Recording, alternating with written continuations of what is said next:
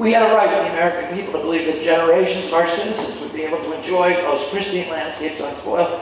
But today, 1/5 of the lakes in the Adirondacks is sterilized from acid. It's part of the cost of coal that you don't see when you pay your electric bill, but nevertheless we're paying for it. When I flew over the Cumberland 2 weeks ago, I saw something that if the American people could see it, there would be a revolution in this country. We are cutting down the Appalachian Mountains with these giant machines, these historic landscapes where Daniel Boone and Davy Crockett roamed that so much of our culture is rooted in. And with these giant machines called drag lines, which are 22 stories high. I flew under one of them in a Piper Cub. They cost $500 million, and they practically dispense with the need for human labor, which indeed is the point. When my father was fighting strip mining back in the 1960s in Appalachia, I remember a conversation I had with him when I was 14 years old, where he said to me, they're not just destroying the environment, they're permanently impoverishing these communities, because there's no way that they can regenerate an economy from these barren moonscapes that are left behind. And he said they're doing it so they can break the unions. And that's exactly what happened. When he told me that, there were 114,000 unionized mine workers in West Virginia taking coal out of tunnels in the ground. Today, there are fewer than 11,000 miners left in the state. Almost less than half of them are unionized because the strip industry isn't. And they're taking more coal out of West Virginia than they were in 1968. The only difference is, back then, at least some of that money was being left in the communities for salaries and pensions and reinvestment in those communities. Today, it goes straight up to Wall Street to the big banking houses like Morgan and Bank of America and the corporate headquarters of Massey Coal, Peabody Coal, and Arch Coal.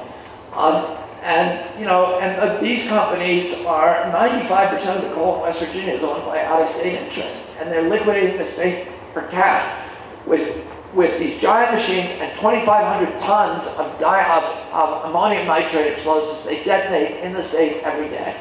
It's the power of a Hiroshima bomb once a week. They're blowing the tops off the mountains to get at the coal seams beneath. Then they take the rock and the debris and the rubble and they dump it into the adjacent, they scrape it into the adjacent river valley, and they bury the hollows, they flatten the landscapes. They've already cut down 500 of the largest mountains in West Virginia. I mean, this is unimaginable. And by the time they get done, they buried, according to EPA, 1,200 miles of American rivers and streams. By the time, within 6 years, they will have flattened an area the size of Delaware. This is, incidentally, the Appalachians during the Ice Age, the Pleistocene Ice Age. Where I lived in Mount Kisco, there was 2.5 miles of ice over the place where my house is today, and North America turned into a tundra. And there was no trees left, except in one refugium, which was the Appalachian Mountains. That's where the forest, the only place where the forest survived. And when the ice withdrew 12,000 years ago, all of North America was reseeded from those forests in Appalachia. And that's the mother forest for all of North America. That's why it's the most biologically diverse and abundant forest in North America. And today, these coal companies, Peabody, Massey, and Arch Coal, are accomplishing what the glaciers couldn't do, which is to flatten the mountain range and destroy these, forests, the only forests that survived the Ice Age. And, it's all illegal. You cannot in the United States take rock and debris and rubble and dump it into a waterway without a Clean Water Act permit. So we sued them. And you could never get a permit to do such a thing. So we sued them in front of a conservative Republican federal judge, Judge Charles Hayden. And Judge Hayden said the same thing I said. He said it's all illegal. It's been illegal since day one, and he enjoined all mountaintop mining. 2 days from when we got that decision, lobbyists for Peabody Coal and Massey Coal met in the back door of the Interior Department with Gail Norton's first deputy chief, Stephen J. Grimes, who was a former lobbyist for Massey Coal and Peabody Coal. And he's now serving a 10.5-month jail sentence, but too late for the mountaintop, because they rewrote one word, the interpretation of one word of the Clean Water Act, the definition of the word fill, to change 30 years of statutory interpretation and to effectively overrule Judge Hayden's decision and make it legal to dump rock, debris, rubble, garbage, any solid material into any waterway in the United States, not just in West Virginia, but here in Pennsylvania, every other state, without a Clean Water Act permit. All you need today is a rubber stamp permit from the Corps of Engineers, which in some districts you can get through the mail or over the telephone. And this is what we're dealing with. It's not just The destruction of our environment is the subversion of American democracy. And wherever you see large-scale environmental destruction, you'll also see democracy subverted. And you know, the big industries and the big, you know, the polluters and their, you know, all this vast PR network that they have been very adept over the past, you know, 20 years at marginalizing environmentalists as radicals or militants or tree huggers, or as I heard the other day, pagans who worship trees and sacrifice people. But there's nothing radical about the idea of clean air and clean water for our children. And we're not protecting the environment for the sake of the fishes and the birds. We're protecting it for our own sake because we recognize, as I said, that it's our infrastructure. And if you talk to the people on Capitol Hill who are promoting this kind of rollbacks and ask them, and I've done a lot of this with these people, and say to them, you know, you love our country, you have children, what are you doing? What they invariably say is, well, the time has come in our nation's history where we have to choose now between economic prosperity on the one hand and environmental protection on the other. And that is a false choice. In 100% of the situations, good environmental policy is identical to good economic policy. If we want to measure our economy, and this is how we ought to be measuring it, based upon how it produces jobs and the dignity of jobs over the generations, over the long term, and how it preserves the value of the assets of our community. If, on the other hand, we want to do what they've been urging us to do on Capitol Hill, which is to treat the planet as if it were a business in liquidation, convert our natural resources to cash as quickly as possible, have a few years of pollution-based prosperity, we can generate an instantaneous cash flow and the illusion of a prosperous economy. But our children are going to pay for our joyride, and they're going to pay for it with denuded landscapes and poor health and huge cleanup costs that are going to amplify over time and that they will never be able to pay. Environmental injury is deficit spending. It's a way of loading the cost of our generation's prosperity onto the backs of our children. And one of the things that I've done over the past 25 years as an environmental advocate is to constantly go around and confront this argument that an investment in our environment is a diminishment of our nation's wealth. It doesn't diminish our wealth. It's an investment in infrastructure. The same as investing in telecommunications and road construction. It's an investment we have to make if we're going to ensure the economic vitality of our generation and the next generation. And I want to say this.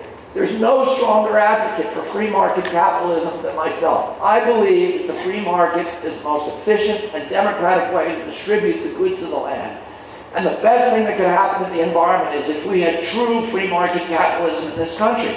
Because the free market promotes efficiency. And efficiency means the elimination of waste. And pollution is waste. And in a true free market, which we do not have in this country, we would properly value our natural resources. And it's the undervaluation of those resources that causes us to use them wastefully. But in a true free market system, you can't make yourself rich without making your neighbors rich and without enriching your community. But what polluters do is they make themselves rich by making everybody else poor. They raise standards of living for themselves by lowering quality of life for everybody else. And they do that by escaping the discipline of the free market. You show me a polluter, I'll show you a subsidy. I'll show you a fat cat using political clout to escape the discipline of the free market and force the public to pay his production costs. That's what all pollution is. Corporations are externalizing machines. They're constantly devising ways to get somebody else to pay their cost of production. And if you're in a polluting industry, the easiest way to do that is to shift your cleanup costs to the public and make yourself a billionaire by poisoning the rest of us. When the Southern Company puts mercury out of its stacks in Mississippi and it falls on New York State and poisons our children's brains and makes it so I can't fish in my state anymore, you know, they're stealing something from us. And they're using that stolen value to give themselves a competitive edge in the marketplace. I pay $30, as I said, for a fishing license every year. The Constitution of the state of New York says the people of the state own the waterways of the state. They're not owned by the governor or the legislature or the fisheries department, and they're certainly not owned by the Southern Company, but the Southern Company owns them now. They privatize that public trust asset. They privatize the commons to give themselves a distorted and unfair advantage in the marketplace, a subsidy. And they privatize the air in my children's lungs because my kids can't breathe it anymore without getting sick. They stole that from them. And they privatize the waterways, those beautiful lakes of the Adirondacks. And they privatized the public and private timber stands of the Appalachians, which belong to us and to private owners, but now the Southern Company owns them, and it's their way of lowering their costs of their products so they can artificially distort the price and sell it and beat the efficient and honest producers in the marketplace. And, you know, all of the federal environmental laws that we have in this country, the 28 laws that we passed after Earth Day 1970, are all designed to restore free market capitalism in our country by forcing actors in the marketplace to pay the true cost of bringing their product to market. What we do as river keepers is, you know, we go out and sue polluters who have broken the law. And, you know, we're not, we don't even consider ourselves environmentalists anymore. We're free marketeers. We go out and you know, ensure the integrity of free market capitalism in this country by forcing actors in the marketplace to pay the true cost of bringing their product to market. And when we go out in the marketplace, we catch the cheaters, the polluters, we say to them, we're going to force you to internalize your costs the same way that you internalize your profits. Because as long as somebody's cheating the free market, it distorts the whole marketplace, and none of us gets the advantages of the efficiency, the prosperity, and the democracy that free market capitalism otherwise promises our country. And what we have to understand in America, and more people are understanding it because of the shenanigans on Wall Street and the collapse there, is that there's a huge difference between free market capitalism, which makes a nation more efficient, more prosperous, and more democratic, and the kind of corporate crony capitalism, which we've embraced in this country so much, so widely, which is as antithetical to efficiency, prosperity, and democracy in America as it is in Nigeria. Now, I want to make one last point, and it's the point that I actually intended to start off with before this whole speech turned into a digression. Which is this: that we're not protecting the environment for the sake of the fishes and the birds. We're protecting it for our own sake, because we recognize that nature enriches us. It enriches us economically, yes. It's the base of our economy, and we ignore that at our peril. The economy is a wholly owned subsidiary of the environment. But it also enriches us aesthetically and recreationally and culturally and historically and spiritually. And human beings have other appetites besides money. And if we don't feed those appetites, we're not going to grow up. We're not going to become the kind of beings that our Creator intended us to become. When we destroy nature, we diminish ourselves. We impoverish our children. We're not protecting those ancient forests in the Pacific Northwest, as Rush Limbaugh loves to say, for the sake of the spotted owl. We're preserving those forests because we believe the trees have more value to humanity standing than they would have if we cut them down. And I'm not fighting for the Hudson River for the sake of the shad, the sturgeon, the striped bass, but because I believe my life will be richer, my community, my children will be richer if we live in a world where there are shad and sturgeon and stripers in the Hudson. And when my children can stand on the banks of the river and look out and see the small commercial fishermen. We have on the Hudson the oldest commercial fishery in North America. It's 350 years old. Many of the people I represent come from families that have been fishing the river continuously since Dutch colonial times. It's traditional gear fishery. They use the same methods that were taught by the Algonquins to the original Dutch settlers in New Amsterdam, and then passed down to the generations. The same is true on the Delaware. And I want my kids to see, you know, these men and women in their tiny open boats with their ash poles and gill nets, and touch them when they come to shore, or wait out the tides, repair the nets, and in doing that, connect themselves to 350 years of New York State history, and understand that they're part of something larger than themselves. They're part of a continuum. They're part of a community. I don't want my kids to grow up in a world where there are no commercial fishermen on the Hudson, where it's all Gordon Seafood and Unilever in 400-ton factory trawlers, 100 miles offshore, strip mining the ocean, sucking down the federal subsidies that make everything that they do economic, and that are not available to the little guys on the river, and, you know, and strip mining the ocean with no interface with humanity or with our communities. And I don't want my kids to grow up in a world where there are no family farmers left in Pennsylvania, where it's all Smithfield and Cargill and premium standard farms, raising animals in factories and warehouses and treating their stock and their neighbors and their workers with unspeakable cruelty. And, you know, again, completely dependent on subsidies, dumping their waste into the environment, poisoning our rivers and streams, and, you know, and driving the small and much more efficient farmers off. Smithfield Food cannot produce a pound of bacon or a pork chop cheaper or more efficiently than a traditional family farmer without breaking the law. It is a criminal enterprise. Its business plan is designed to allow it to break the law and get away with it. And if it can't do that, it cannot compete in the marketplace. It maintains its market control not through greater efficiencies or economies of scale, but through ruthless market control and through huge federal subsidies and through also the externalized costs of dumping their stuff into the environment. Otherwise, they could not compete. But with those advantages, they're able to drive the small farmer off the land and empty the land and turn it over to corporations. And they're driving the final nail into the coffin of Thomas Jefferson's vision of an American democracy rooted in tens of thousands of independent freeholds, owned by family farmers, each with a stake in our system of government. And I don't want my kids to grow up in a world where we've paved the landscapes and lost touch with the seasons and the tides and the things that connect us to the 10,000 generations of human beings that were here before there were laptops. And that, you know, and the things that connect us to God. And I don't believe that nature is God, whether we ought to be worshiping it as God. But I do believe, and this is what St. Francis believes, that Father Ellis was talking about, that, you know, it's the way that God communicates to us most forcefully.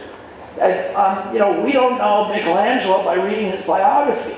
We know him by looking at the ceiling of the Sistine Chapel. And we know our Creator best by immersing ourselves in creation, and particularly wilderness, which is the undiluted work of the Creator. And, you know, if you look at every religious tradition throughout the history of mankind, the central epiphany always occurs in the wilderness. Buddha had to go to the wilderness to experience nirvana and self-realization. Muhammad had to go to the wilderness of Mount Herat in 609, climb to the summit on a camping trip with his family in the middle of the night, and wrestle the angel Gabriel there to have the Quran squeezed from him. Moses had to go to the wilderness of Mount Sinai for 40 days alone to get the commandments. The Jews had to spend 40 years wandering the wilderness to purge themselves of the 400 years of slavery in Egypt. Christ had to go to the wilderness for 40 days alone to discover his divinity for the first time. His mentor was John the Baptist, who lived in a cave in the Jordan Valley and dressed in the skins of wild beasts and ate locusts and honey. And all of Christ's parables were taken from nature. I am the vine, you are the branches, the mustard seed, the little swallows, the scattering of the seeds in the fallow ground, the lilies in the field. He called himself a fisherman, a farmer, a vineyard keeper, a shepherd, all evincing his connection to, his deep connection to nature. And the reason he did that, and it's the same reason all the Old Testament prophets, the Talmudic prophets, the Quranic prophets, the Upanishad prophets, all the way back to the pagan prophets like Esau, all of them came out of the wilderness, and all of them used parables and allegories and fables drawn from nature as morality plays to teach us the difference between right and wrong and what the face of God looks like. And the reason they did that is that's how they stayed in touch with the people. Because all of these prophets, like Christ, were revolutionaries. And one of Christ's central missions was to challenge the established religious hierarchy and the fundamentalist hierarchy of his day. He was constantly rebuking the Pharisees and the Sadducees and the scribes, who were the Jerry Falwells and Pat Robertsons of his day, for binding up heavy burdens for other men to carry, and for impoverishing widows and orphans to aggrandize themselves. And he said to his own followers, you don't have to pay attention to all these rules and regulations that they try to put on you. And he said, you know, the law was made for man. Man was not made for the law. And he told his followers, you can ignore these prescriptions about the Sabbath, about not working on the Sabbath, about what you can eat, what you can't eat. He said, it's not what you put in your body that makes you unclean. It's the way you conduct your lives, whether you conduct them with generosity and kindness and tolerance and patience, and whether you fight for justice and embrace poverty and the poor, and whether you love your neighbor and your enemy as if he were yourself.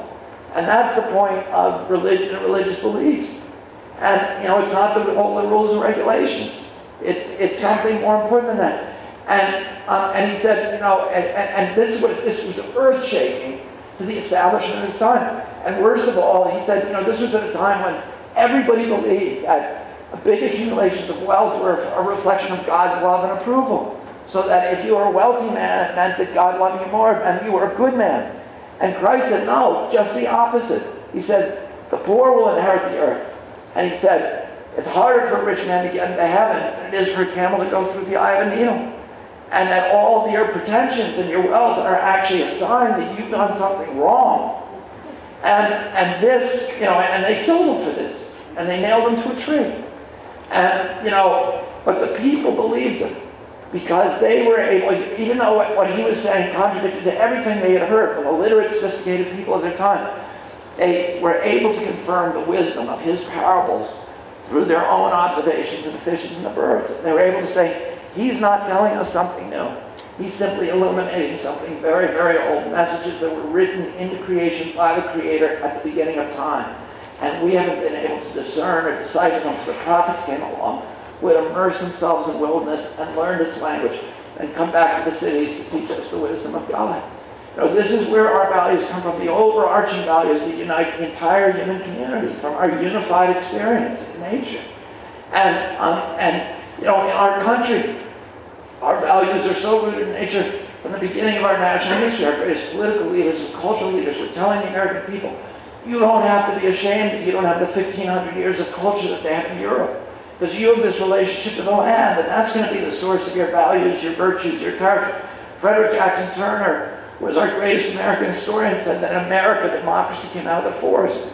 Without these vast tracts of wilderness and woodland, we wouldn't have evolved the political structure and institutions that define us as a people. And if you look at every valid piece of classic American literature and art and poetry, the unifying theme is that nature is the critical defining element of American culture. This is where our values come from. And the last couple of 8 years, were so frustrating for me because we had an administration that was saying, presenting itself to a gullible press and to the American public as an administration of values, and at the same time destroying, the last of our wilderness, turning them over to the most venal powers in our society, the things that symbolize and where all of our best values are rooted. And it wasn't an accident that at the same time, the rest of our values were also being flushed down the drain. We're torturing people and eavesdropping on our citizens and, operating these black prisons and doing all of this stuff. And I'll just tell you one last story, which is that when I was a little boy, my father took me on a trip to Europe, and we went to Czechoslovakia and Poland and Germany, and Italy and France and Greece and England. And everywhere we went, we were met by vast crowds of people, by hundreds of thousands of people who came out on the streets because they wanted to be near an American politician. And it wasn't just because my father's brother had been martyred, 3 years before, because the same thing happened to Eisenhower when he went to Kabul and Tehran. 1 million Muslim people met him at the airport and lined every street waving tiny little American flags. And I remember just the look in the faces of these vast crowds of people when I was a kid. They were starved for American leadership, and they knew the difference between leadership and bullying. And they were hungry for our moral authority. They proudly named their streets after our presidents, Washington, Jefferson, and Madison, Lincoln, Roosevelt, and Kennedy. And I remember the day after 9/11, when the headline on the biggest newspaper in France, Le Monde, was "We're all Americans now." And for 3 weeks after 9/11, tens of thousands of Muslim people came out onto the streets of Tehran to have spontaneous candlelight vigils to show their solidarity, their sympathy, their support, their love for the United States of America. We were the most beloved nation on earth in the history of the globe. And it took 230 years of disciplined, restrained, and visionary leadership by Republican and Democratic presidents to build up those vast reservoirs of love for our country. And in 8 short years, through monumental incompetence and arrogance, we drained those reservoirs dry. And that, to me, was the bitterest pill to swallow, because I saw in the faces those vast crowds of people when I was a boy, the hope for leadership from our country, not just to do good things for America, but to do great things for all of humanity. And Abraham Lincoln said that America is a great nation because we are a good nation. And he said, if we ever stop being a good nation, we'll quickly forfeit our greatness as well. And over the last couple of years, we've done things, the torturing and all this stuff, and people say, well, we had this debate going on in Washington now. We had to do it because, we got freaked out by 9/11. We've never been under such, a terrible threat before. Well, guess what? When I was a boy, we were under a much greater threat. We were digging bomb shelters and doing duck and cover drills. We had 25,000 nuclear-tipped missiles pointing at our country with one guy able to push a button and each one capable of vaporizing an entire city. You know, and we weren't torturing people and eavesdropping on thousands of citizens and, you know, operating black prisons. We were pissed off at Castro for operating black, you know, prisons in Cuba and, you know, and mistreating prisoners in Cuba. And we thought he was a barbarian. And, you know, here we are, and as it turns out, you must have read this week, the torture methods that we were using were methods that were taken from the Chinese who used them against Americans during the Korean War. They devised them, and we thought they were barbarians. That's one of the things we said about China, is that they torture people. We don't do that in this country. And, you know, during the Revolutionary War, George Washington was asked about torturing a group of British officers who had strategic information at a time when the British were torturing and killing American soldiers by the hundreds in New York Harbor on these prison ships. And Washington said, was so offended by this idea, he said, I would rather lose this war and live back under the tyranny of England than to bring such great shame upon our people and our cause. And he established rules for the fair treatment of POWs that were so stringent and so good that the Hessians that he captured on Christmas Day, after 3 weeks in American captivity, were so surprised by the good treatment they received at the hands of American soldiers that they agreed to walk unguarded the POW camps in western Pennsylvania. Not a single one escaped, and most of them stayed here after the war ended. And during the Civil War, Abraham Lincoln was asked about torturing Confederate soldiers. And he, again, was totally offended by the idea, and he ordered the creation of a commission to establish rules for the fair treatment and humane treatment of prisoners of war. And that document, 8 years later, became the Geneva Convention. That's our legacy to humanity, that we don't torture people. And during World War II, when the Nazis were torturing everybody they could get their hands on, Eisenhower was asked about torturing Germans. And he said, absolutely not. We're going to give them the best treatment that they can possibly get. And during World War II, German soldiers surrendered to American soldiers by the thousands because they had been told by their fathers who fought in World War I, always surrender to an American, because Americans don't torture people. And this is part of our legacy and who we were. I had John Dean on my radio show the other day, who was President Nixon's counsel, and he said to me, and he's a Republican, and still, and he said to me, you know, I went to jail after Watergate for 4.5 months because we bugged illegally one building. And he said, my boss was impeached and forced to resign.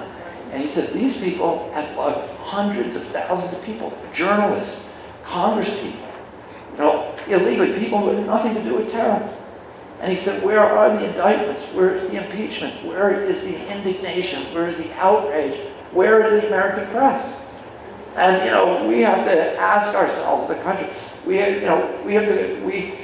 now, you know, we went through a period where we abandoned these values, our commitment to the environment, and they're all intertwined, and we need to recommit ourselves to those values, and they start with this commitment to sustainability, which is just a commitment to humanity, and to make ourselves, America, an exemplary nation once again, which we have always been throughout our history. And it starts by taking responsibility for our communities and for the environment, for sustainability, and renewing our commitment to those future generations who, you know, will judge us morally based upon the choices, the selfish choices that we're often making today. And so I want to thank Villanova, and I want to thank all of you for this conference and for coming together here to figure out ways to redirect our nation towards on a path that is sustainable and that takes us once again back to the moral high ground. Well, thank you very much.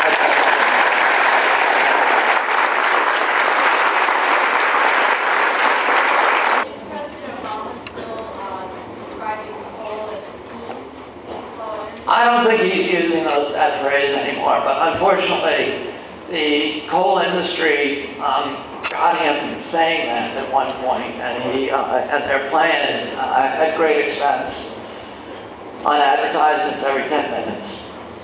So, but I don't think, I doubt if you will hear him saying that phrase again. But, you know, there's a lot of people who believe, and he may believe, that there's a possibility of making clean coal. And until you fly over Appalachia or see the, you know, the other damage, what they really mean when they mean clean coal is that they're going to sequester the carbon. But there's still all these other, you know, it's like Al Gore said the other day, that, you know, clean coal is like healthy cigarettes. It doesn't exist. Yes? You were talking about the cars in Israel, like the batteries getting old batteries, so I mean, how can you do something wrong? The old batteries in Israel? Well, the utility owns the batteries. And so, you know, they have strict standards for recycling. Those are lithium-ion batteries, for recycling the lithium, which still has a value. But that, you know, that's a good question because, well, the battery technologies, car battery technologies are most of it is pretty bad stuff. Yeah.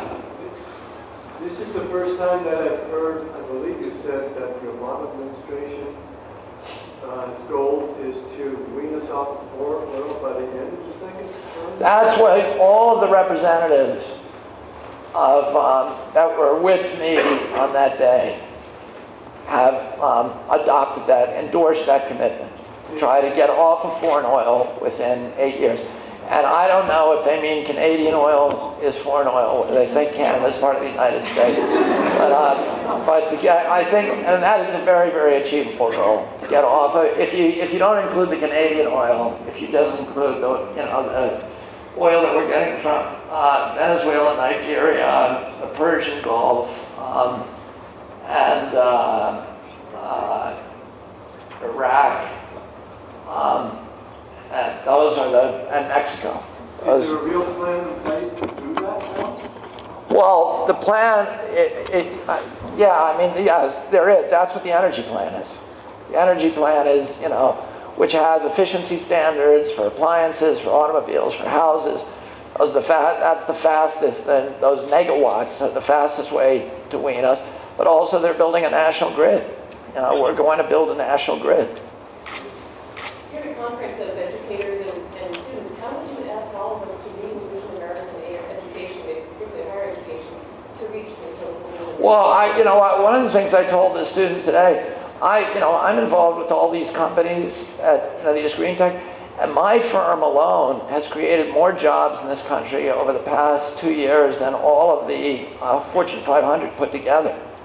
You know, we're creating, the big jobs that are being created now are being created in the green tech industry. And there are going to be jobs at every level. And, you know, what we're doing essentially is, you know, first of all, they're going to be on the blue collar level, we're going to be what the energy plan, the stimulus package combined, are going to create an industry for people to go around and pressure test every home in America and then blow insulation into them. And, you know, teams of people go in a truck, test your home and blow the insulation, and just doing that will net us, millions and millions of barrels of oil, the equivalent of millions of barrels of oil a year, but it will create about 6 million jobs to seal up the windows, to build turbines and erect them for wind energy, the pylons to install photovoltaics on millions of homes, to build solar thermal plants in the desert. We're creating, and to create the energy and storage capacity that will allow us to intelligently store and deploy solar energy at night, wind energy during the doldrums. All of these things are going to create millions of jobs immediately in this country, and over the long term, a growing number of jobs.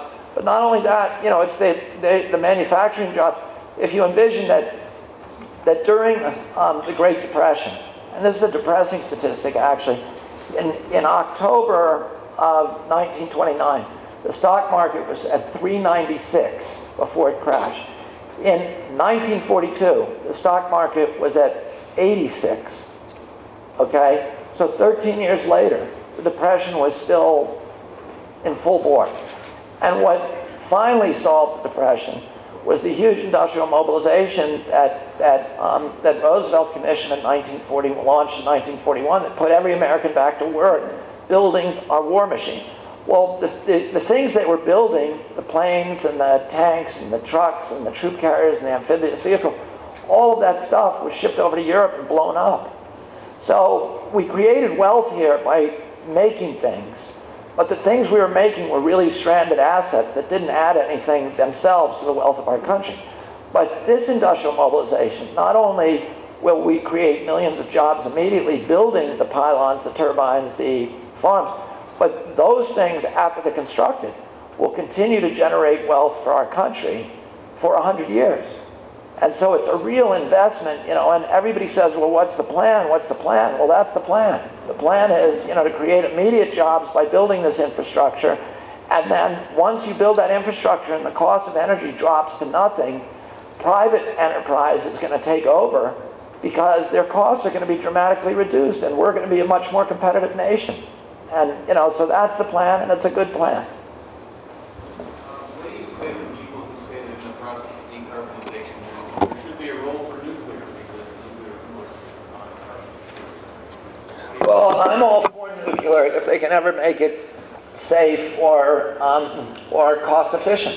Right now, it's the most costly way ever devised to boil a pot of water. You know, they promised it was going to be too cheap to meter, but, you know, the whole industry is based upon these absurd externalities.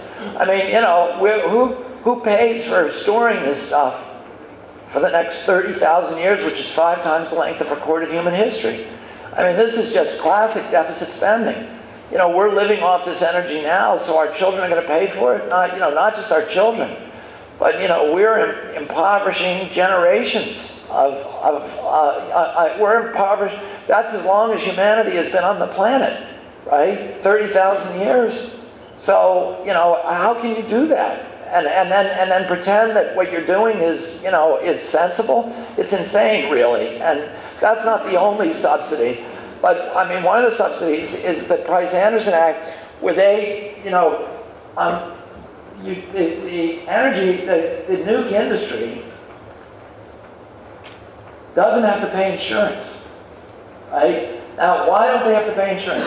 And this is interesting because if you get advocates of nuclear energy, they'll say, you know, the guys, they'll come to you and they'll be very avuncular and sober, and, you know, they all look like a television doctor you want to believe in and stuff. They'll say, and they'll look sensible, and they're lying to you. And they'll say, you know, there hasn't been an accident since 3 Mile Island. You know, we have a total great safety record, which is a bunch of baloney. I live next to a nuclear power plant, and it's got an atrocious one. But they say this anyway. Nobody's ever been hurt, you know, and we even a different kind than they had over in Chernobyl. Okay, so my question to them is always the same. If you're so safe, how come you can't get insurance, right? The insurance industry won't write you a policy. And this isn't just like a bunch of hippies who are saying you're unsafe. It's guys with black ties and white shirts, or, you know, with a pencil behind their ear and these little pencil packs in their pocket. And they're saying that you are too dangerous to insure. So you would go to Congress in the, you know, and have a sleazy legislative maneuver in the middle of the night and pass the Price-Anderson Act, which absolves them of all the risk of a nuclear accident or power plant. Okay, so if any of you are a homeowner, you go home and look at your homeowner's insurance policy. Every policy in this country has a provision in it saying that this policy does not insure you against radiation contamination of your home because of an accident at a nuclear power plant. And what other industry has that? They've shifted their entire burden of risk to the American public, and then they're saying there is no risk. Well, if there's no risk, why don't they get insurance? The insurance industry is the final arbiter of risk in a capitalist system. And they all say they love capitalism. So, okay, let's live by the rules of capitalism. If you want to operate an industry, get insurance like everybody else. The problem is the insurance cost to them would be so astronomically high they couldn't afford to operate their plants. So, you know, it's not, like I said, it's not me who's saying this. It's the insurance industry who's saying it. And what I say to them, you know, when they talk to me is, I'm all for you. Just internalize your costs. Don't make my great-great-great-great-great-great-great-great-great-grandchildren pay for your cost of production, because that's immoral. You know, you pay for your disposal of your own stuff, and get rid of the Price-Anderson Act, and pay your own insurance. If you can pay your way, then you can compete in our marketplace. But don't expect public welfare, you know, from the rest of us so that you can operate, you know, play with your dirty, filthy toys in our neighborhoods, right? You mentioned how FDR was able to mobilize the American economy by supporting, getting the war effort going and spurring the economy, but that was, you know, there was a war going on. I mean, it's hard to set any propaganda that Pearl Harbor didn't happen. I mean, what does Obama have to do to overcome all the propaganda that making the American public think that there is no threat and get the economy going? Well, we have a war, and the war is an oil war. Right? I mean, you know, President Bush did try to say, oh, this isn't about oil. But his father, when we went to the first Gulf War, his father was questioned, you know, why are we going to the Gulf, sending American soldiers to die in the Gulf? And he said, because of the oil. And that was called the Bush Doctrine. Okay, now look it up. He said, we have a right, the Bush Doctrine is, and he said, I'm calling this the Bush Doctrine, and it is the proposition that we have a right to go to the Mideast to protect our oil lines because it is a vital resource for our country. And if there's a threat to the oil lines, we have a right to send troops over there. So then, then we signed a treaty with Saddam Hussein, and Saddam Hussein violated that treaty. It was part of the settlement of that war. So we went to the second Gulf War, and then to say that the second Gulf War wasn't about oil, you know, this is about it's an oil war, and we're in it, you know, just like in World War II. We had oil rationing in this country because that was regarded as part of the war effort, that we all had to sacrifice to do oil rationing. But this war is much more about oil than the Second World War, and you know, we should be like dealing with that issue right now. Instead, we're sending money to the guys, you know, who bombed us. 17 of the 19 hijackers were from Saudi Arabia. And, you know, they're paid for by, you know, the oil money we now know. They went to the Madras schools and to, you know, to fund them. So why are we doing that? We shouldn't be doing that. It clearly is not within our interest. And it's not within Saudi Arabia's interest either. Because there's a direct correlation between the wealth of oil and the tyranny of these systems. The more oil that they get, the higher the price of oil, the more tyrannical they become. And you know, that's very well documented. Thank you very much.